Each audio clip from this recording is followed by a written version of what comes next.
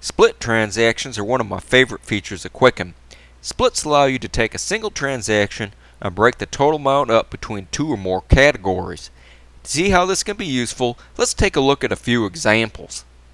In my first example, here's a utility bill from the city. This bill includes charges for water, electric, and sewer.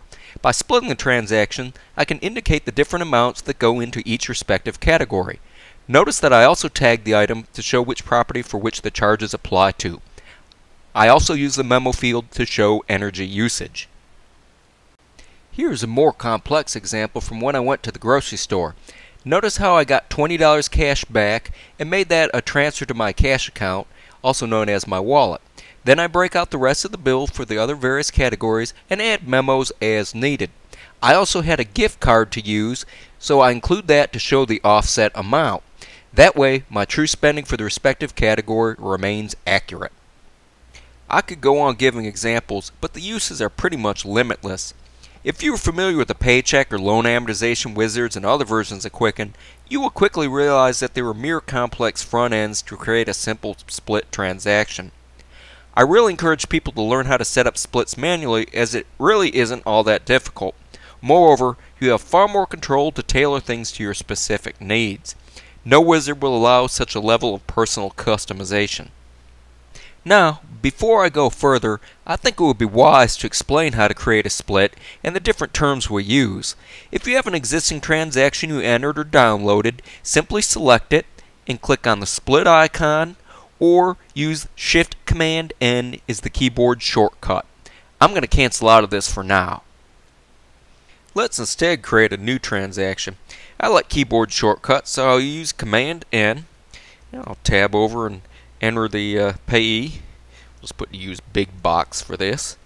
And in the same fashion, I can just go down and click on split or hit Shift-Command-N. When you have a split, the top line is what we refer to as the parent line. All the subordinate split lines are referred to as child lines or children. All the children must add up to the total of the parent. You can see the parent amount in two spots, above the child amounts or in the parent line.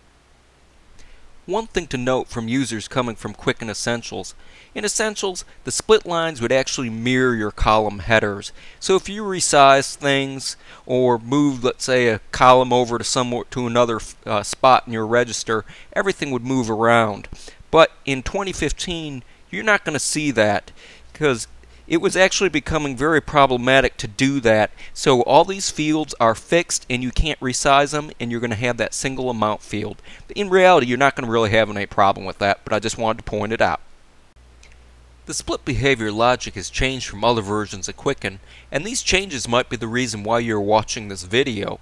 To help clear things up, there are three distinct use cases that the program follows. Understanding what is going on will really help you use splits to your advantage. So let's take a look at how things work. In the first use case, if you manually enter all your children, the total will be that for all the sum of the child lines. Let's say $25 right here. And cat 2, that's $50. You'll see that the total parent line is now $75. Now in the second scenario, let's say I've got an existing or a scheduled transaction, and I go in and I change the first child. Let's just use $50 right here. You'll see that it'll spawn another separate child that you can categorize, and this used to be the remainder in Quicken Essentials, but it actually creates a new child line that you have to categorize in 2015. One thing to remember is that this second use case gets triggered by editing the first child line. That remainder will pop up, and it will continue to update as you edit other children. So if you have to change more than one child line, you can do so. The third use case is probably the most controversial, and it's either very useful or very annoying depending on your use. Let's say I've got this transaction here for the grocery store, and I go in to edit it, and I'm going to create a split transaction. Let's say I want to break this up for pet care, because I bought some dog food on there. And if I enter this amount, it's going to take it away from the first split line. That's great for a lot of people who download transactions and want to take stuff away from the first split.